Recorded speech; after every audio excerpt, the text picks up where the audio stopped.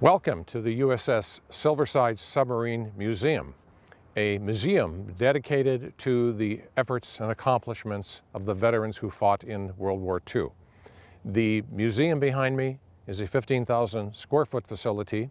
We are located at 1346 Bluff Street in Muskegon, Michigan, very close to Pier Marquette Park, and of course, right on the channel that connects Muskegon Lake to Lake Michigan. Currently, there is a course on World War II history being offered at the museum every Monday night from 6 till 9 p.m. Two instructors from Muskegon Community College have developed this course, and in cooperation with the college, the class is being offered here at the museum. Throughout the 15 weeks, each evening will have a different instructor, a different speaker, a different presenter with a specific expertise.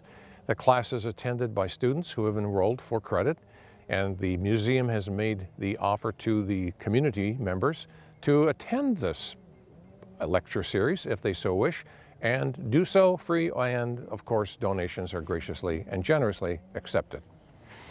The topics throughout the course, if I may read from the notes that I have about the course, began on January 7th with the topic of From Versailles to Munich, talking about the transition from World War I to World War II.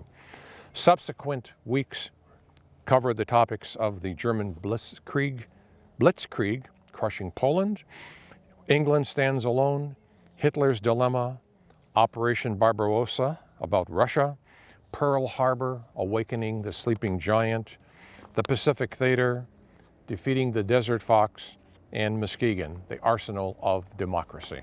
We invite you to come to the Silversides Museum on Monday evening, beginning Monday, January 14th, 6 p.m., to enjoy a very interesting evening about World War II history.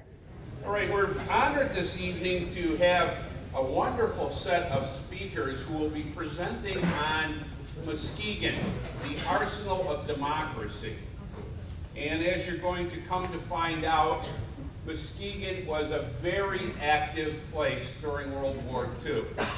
Per capita, it had one of the highest production rates of any county in the United States. And as you will be told by many of our speakers, it was one of the fastest growing metropolitan areas.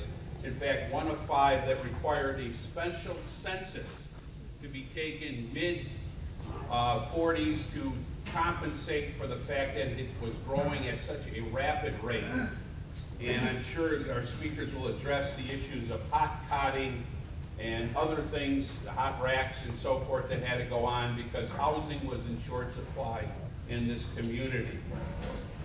This evening we're blessed to have perhaps our youngest and maybe one of our most informative speakers. Her name is Mackenzie Brandel. Mackenzie is a freshman student at Weikel High School and has been competing at the national level as part of the National History Fair, as well as being a contestant in a contest involving the World War II Museum in New Orleans. And she has a very interesting presentation which ties into the theme that we have up here, We Can Do It. Obviously everybody recognizes this woman, right? If you can't, it's Rosie the Riveter. And she has her own Rosie story to tell, much closer to her heart and much closer to her family. Following Mackenzie this evening, we will have Mr. Dan Yates, a retired professor from Muskegon Community College, 42 years. He's written 4 books in collaboration with his collaborator, Dr. Demos, Steve Demos, who is a cardiac heart surgeon, retired here from the community. And they've written such wonderful local histories as the tradition continues, a book about Michigan State football. Sorry, Wolverines, don't throw anymore. No, go red. Land Between the Lakes, the 100th anniversary of Muskegon Country Club, and Logging the White, which is a book about the logging activities on the White River near Whitehall.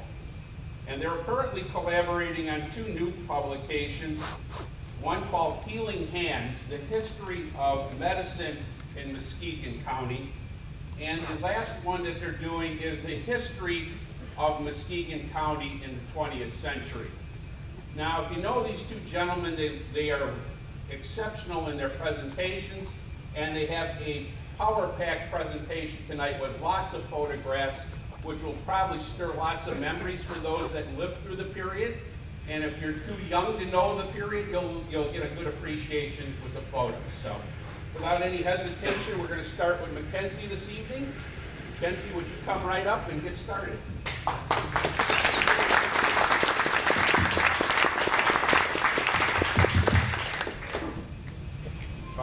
Okay, now let's see this one. Oh!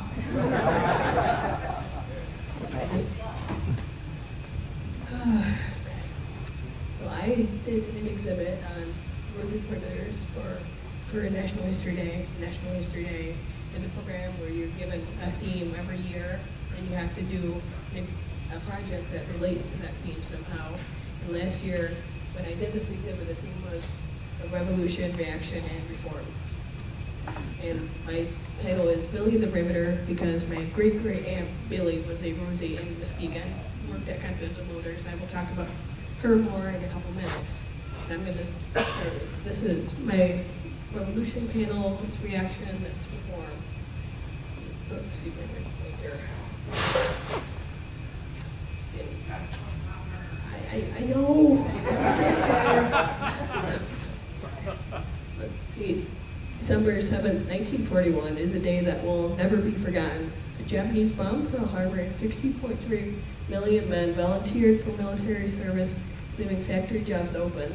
Factories converted to produce tanks, mounts, airplanes, and other war material. With men in the armed services, women were called to serve on the home front. And my great-great-aunt Billy worked at Continental Motors in Muskegon and made history as the only woman on the line testing and rebuilding 12-cylinder tank engines.